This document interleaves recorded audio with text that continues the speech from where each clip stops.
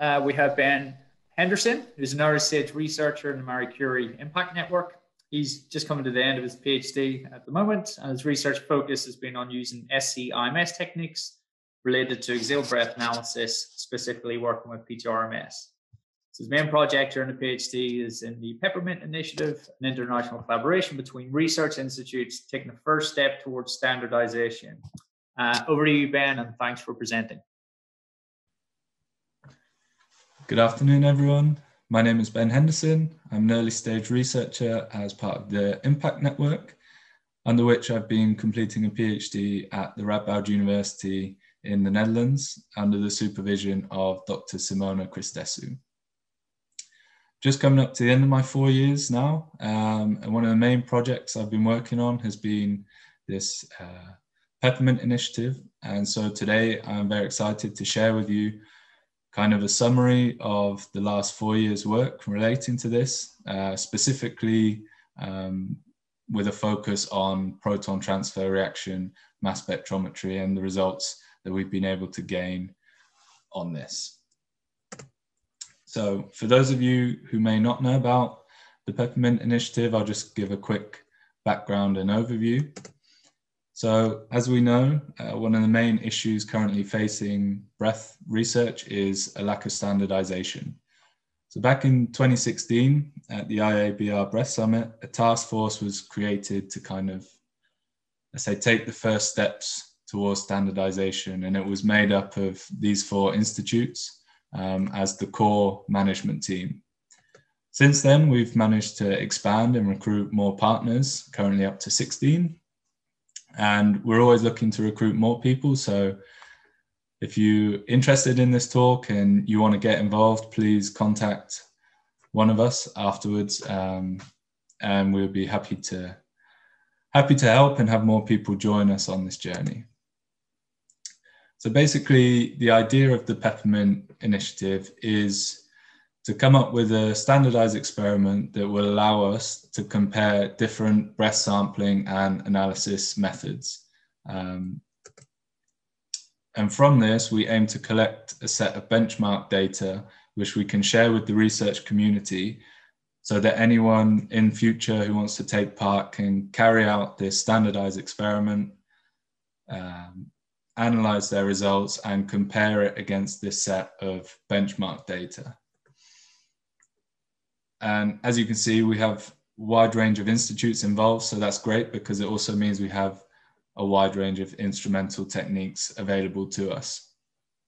So the goal is eventually that we can compare the results from each of these instrumental techniques against each other. And we can just come up with, like I say, these benchmark values for the future. Yeah. So the experiment itself is a washout experiment, and it's quite straightforward. We ask participants to take a 200 milligram peppermint oil capsule. It's just a food supplement from a local store, Boots in the UK. And basically what we do is we monitor the washout of selected compounds from this peppermint oil over time. So this figure was taken from a pilot study that was carried out to try and determine the time points that we want to collect at. So we take one before they ingest the capsule and then at the following time points afterwards. And then, like I say, we evaluate the washout profile of the compounds contained within the peppermint oil capsule. So as I showed on the first slide, there are a lot of different instrumental techniques available to the peppermint group.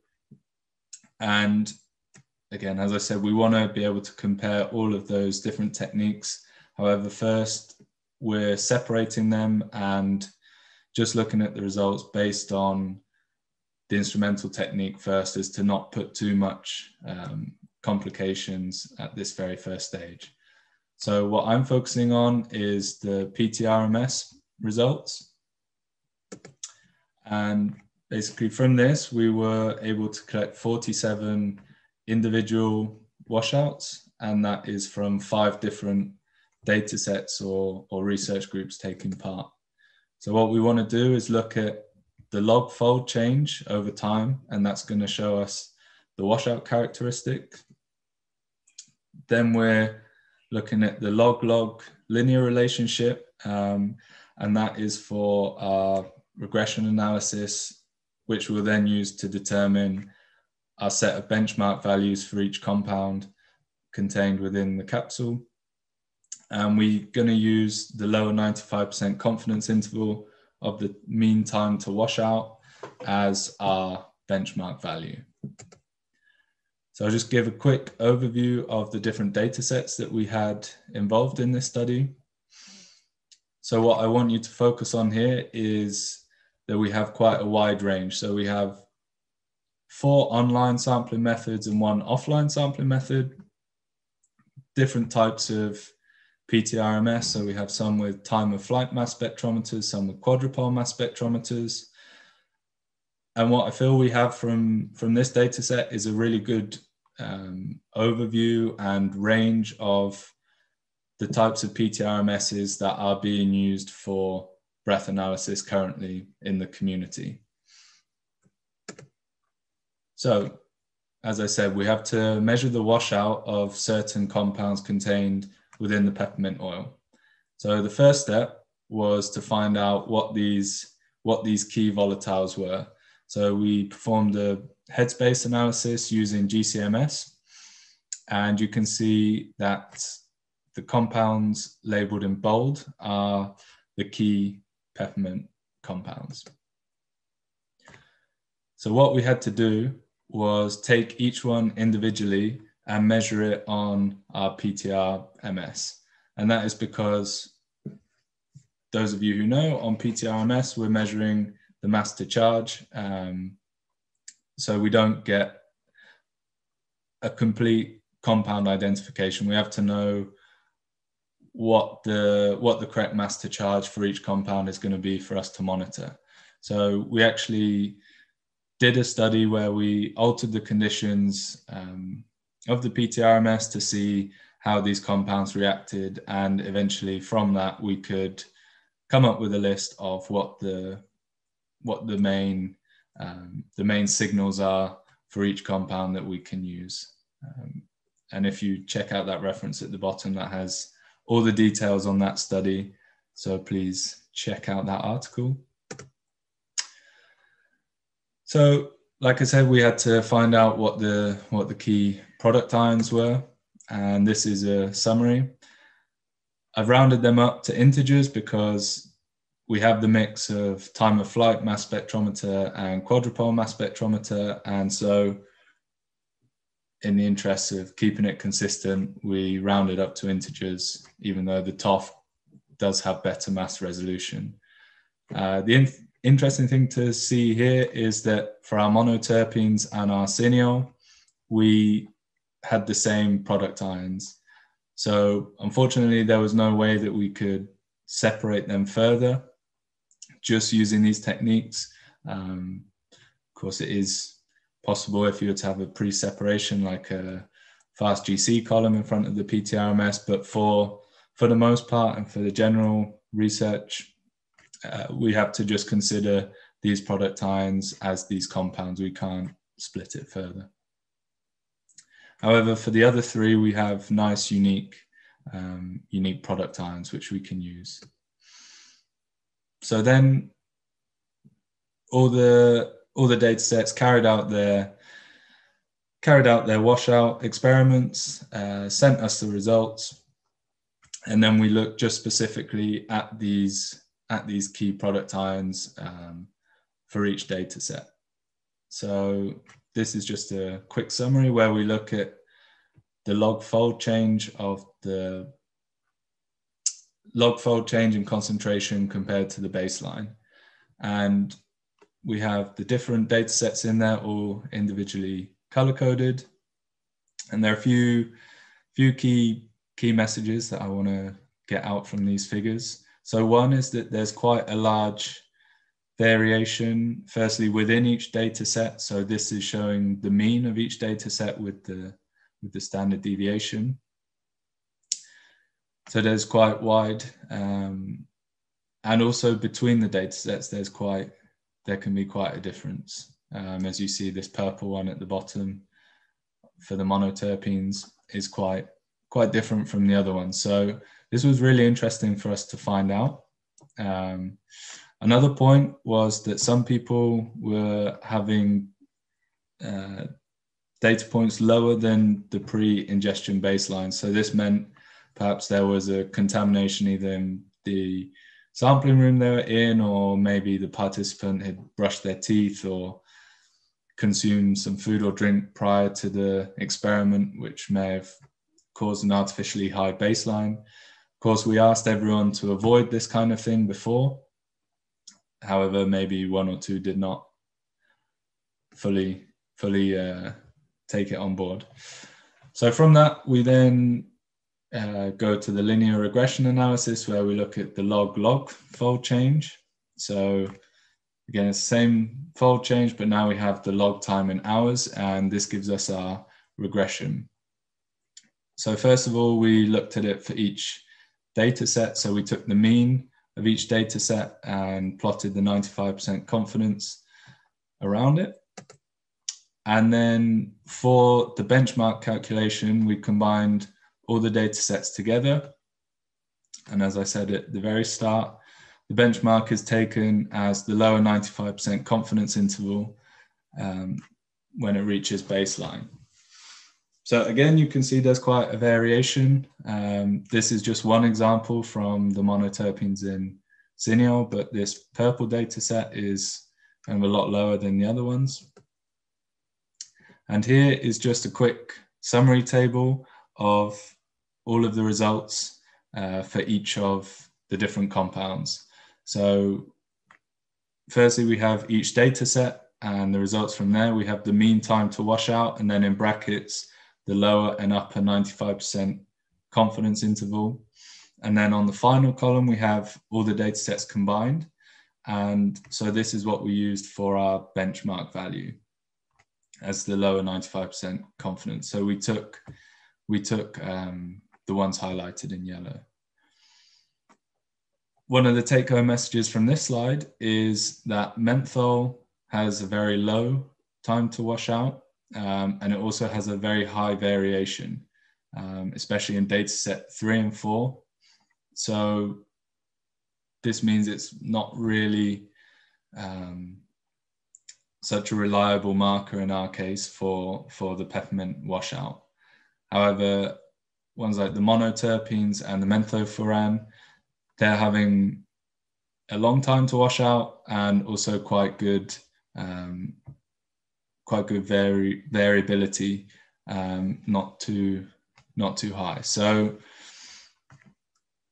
what we concluded from this is that menthol probably isn't one of the best compounds to actually monitor. However, we have three other signals, 3 other compounds, which offer a very good indication of the washout experiment. So this has been a very quick overview. Apologies, but we will be publishing this technical note, which will go into everything in a lot more details. So these are just kind of a few of the conclusions we've come to. So as I just said, one is that menthol is not suitable. We've calculated our benchmark values, and so these will allow groups in the future to compare themselves against, so PTRMS users. We saw this large inter and intra variation between the data sets. And so what we think is that there's quite a key role for biological variation in the washout. However, at this point, we can't go into it in too much detail. However, we will be publishing a synoptic paper, which is going to combine all the results from all the technical notes. And this will really dive into the effect of biological variation in a lot of detail. Obviously, this project is strengthened by having more data. So please, if you found it interesting, get in contact with one of us and join us on the journey, as I say. For more information, please check out our recent publication where we go into a lot of details about the rationale behind everything and the experiment and what we're going to go and do moving forward. So please check that out. Lastly, I'd just like to say a massive thank you to the breath research community as a whole. By the time I'm giving this presentation, I'll be in my second week at a brand new job, fortunately in a different field to breath analysis. So this is kind of, let's say, a final thank you. So just first huge thank you to my supervisor, Simona. Couldn't have done it without her. Also to the Impact Network, the IABR, Alstone for putting on this wonderful conference, and pretty much to everyone I've met over my time. I don't have time to thank everyone, but I just like to, send my sincere thanks to everyone that I've got to know over the last 4 years, and hopefully we can stay in touch in the future moving on.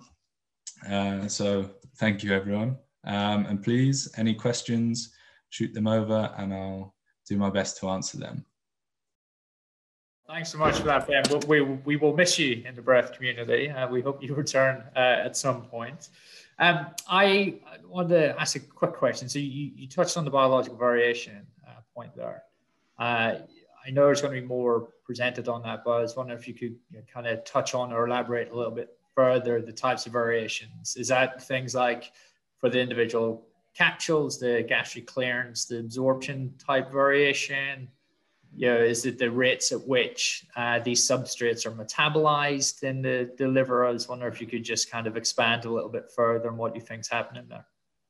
Yeah, so there's still quite an investigation to go on into that specifically. But certainly what we've seen so far is that maybe like the BMI can have quite an effect. I know from my personal experience, when I do the washout, I tend to peak very late compared to other people who are a lot smaller and kind of lighter than me. So yeah, there's a lot to still be unpacked in it. But that's the great thing kind of about this study, is that we're able to collect this data now that's going to hopefully help us answer these kind of questions and really give us more of an insight into how much this variability is playing a part. Great. One question here, I think you touched on a little bit already. So dietary restrictions, pre-sample collection. I think you mentioned that some of the compounds were actually a bit higher at baseline, and the suspicion was that maybe for dietary sources. So I think, had you said that there was a restrictive diet, but people may not have complied? Yeah. So yeah, the idea was to ask people to not have anything kind of peppermint flavored for 12 to 24 hours before starting the experiment. However, I think by looking at some of the results and asking the participants, some of them didn't fully adhere to it, unfortunately. This is, I guess, kind of one of maybe the things that we need to really overcome in breath research, is how much, let's say, non-compliance from participants may affect our results. So it's it was a bit annoying to see people brush their teeth just before, but it's kind of is how these people chose to act. So yeah, unfortunately it did affect the results slightly. Yeah, no worries. I agree. I guess they don't want to show up with smelly breath. No. One question here from Liz. For the offline PTRMS, how did you decide when to take the time point to make it comparable to the online methods? And what duration was the offline sample and online sample taken over? Yeah. So the time points were all the same. Before 60 minutes, 90 minutes, etc. With the offline sampling, we filled the breath into 2 Tedlar bags, and this took maybe 30 seconds to fill a bag. So we were just asked the participant to exhale straight away. And then once it was collected, it would be measured on the instrument. So it was quite comparable to the online methods. And yeah, for the online, they at each time point would have the participants sit down, and they would perform the measurement at the designated time point. So I think there was a good comparison between the two. There wasn't too much deviation. Dorota was asking, just to confirm the units on those time values, was it minutes? Yes, it was minutes. Thank you, Dorota. Sorry for missing that off. And time for one last one. What do you conclude regarding the best analytical setup for breath analysis in terms of mass spec ionization methods, so PTR versus 70 electron volt ionization, for instance? Yeah, well, I think seeing as my PhD was based fully on PTR, I'm going to go with PTR on that one. I think just for the benefits of online sampling, that's what I really like about it. It's my main one. Okay, well, thank you so much, Ben, for that. Good luck with your next job. And again, we hope to see you back in the breath community at some point in the future. Thanks a lot. Hopefully. Still have to defend my thesis, so still time. Thanks, everyone. Cheers. Good luck with that. Bye. Bye. Bye.